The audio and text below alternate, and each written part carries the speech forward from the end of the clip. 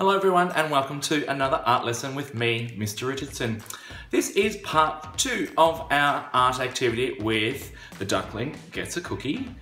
So last episode we did a drawing of our duckling, nicely coloured in, and so this is the second part where we're going to create a background for our duckling picture. So we're going to be working with collage, which means to cut and paste. So you will need some coloured paper for this activity. So I've just got a bunch of colours here. I've got some autumn colours here because I'm going to be turning these into trees. And I've got a background colour as well. Now if you don't have coloured paper at home, that is fine. You can use some plain paper. You can do some cut and paste with magazine pictures or pictures from junk mail, whatever you can find.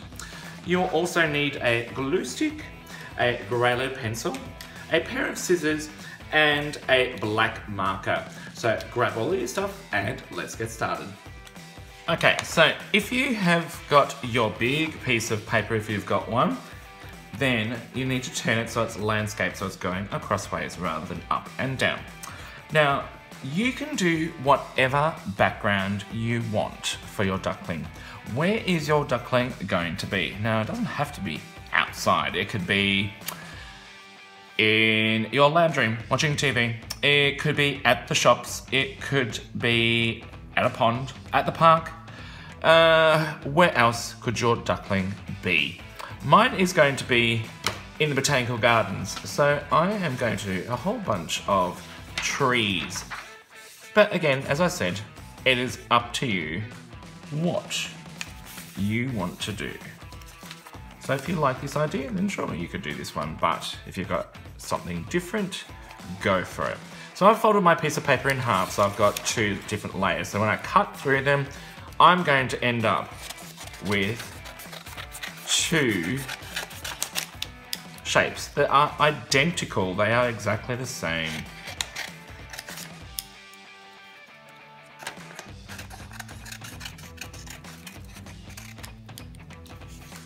Okay, so there's my 2 yellow trees, and I'm going to do the same with my orange one. So your trees can be whatever shape you want them to be.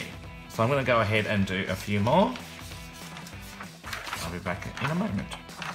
So I've got all of my autumn leaf coloured trees of all different types of shapes here. Now, before I glue them all on, I'm going to get my black marker and I'm going to add some simple lines on them to make the tree trunk and the branches.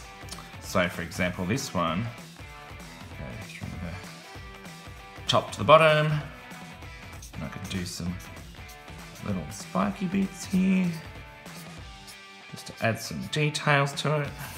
And this one.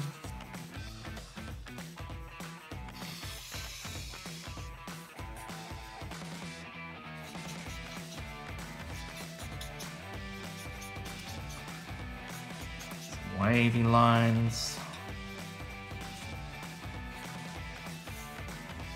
And this one.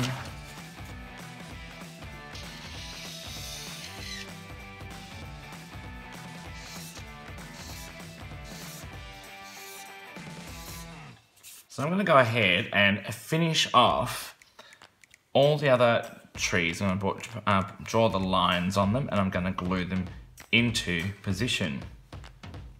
And just like magic, ta-da! I have glued down all of my lovely autumn trees. I'm just going to add some tree trunks a little bit further down onto the page, ones that I can see. Pretty much all of them. Okay, so the last thing I'm going to do now is I'm going to cut out the duckling picture that I had from the last activity. So carefully cut right beside that line on the outside of your duckling. Hold the paper in your one hand. The scissors always point forwards, like you're driving straight forward, like you are a car, a bike. a scooter until you get to a corner, and you don't turn the scissors, but you grab the paper and you turn the steering wheel and flip it around. So the scissors continue to drive forward, and we're cutting right beside that line. Make sure that you hold your scissors, your paper, off the tabletop.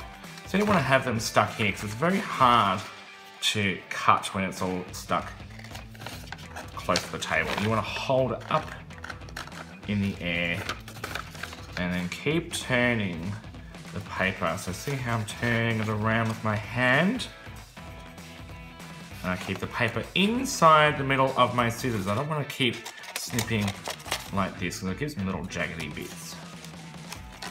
I'll try and cut and turn at the same time. It can be a little bit tricky doing those two things at once. So it's all about practicing and keep trying. Okay, I've cut my duckling out. Try to trim as much of the white paper off as possible. It's quite tricky cutting out these really skinny small bits here with the legs and the feet and the beak. Now don't worry if you accidentally cut those bits off and you end up with a pair of legs that are separate from the duck. You can always glue the duck's body on and then glue the legs separate that look like they are joining to the body afterwards. So again, get my glue stick, put the glue around the edge of every part, and also carefully hold those legs down and the feet so when you glue it, it doesn't tear. And I'm going to place my duckling on my autumn trees picture and press it with your hands so it's stuck flat. So if you end up with any flappy bits, like the duckling, it's flappy, put some more glue on and press it with your hand, and that way it's not going to look like the picture is flying off the page. There's my duckling wandering through the park, but he doesn't have a cookie yet. So I'm sure you can work out what the next stage is for your next art lesson. So here is my duckling with the autumn tree background. So remember, you can do any cut and paste background you want. It doesn't have to be trees. It doesn't even have to be coloured paper. It can be with whatever paper you have at home. So you have to get a little bit creative if you haven't got coloured paper, but that is okay. So we have done 2 stages now. We've done our duckling, we have done our background. Really good to outline your duckling with the black texture so you can see that it pops out from the background there. So if you haven't done the black outline of your duckling, make sure you do that as well. And then your next art session is the final stage. Stay tuned. Have fun with this activity. Can't wait to see what you come up with your cut and paste background. Take care. I'll see you next time. Bye.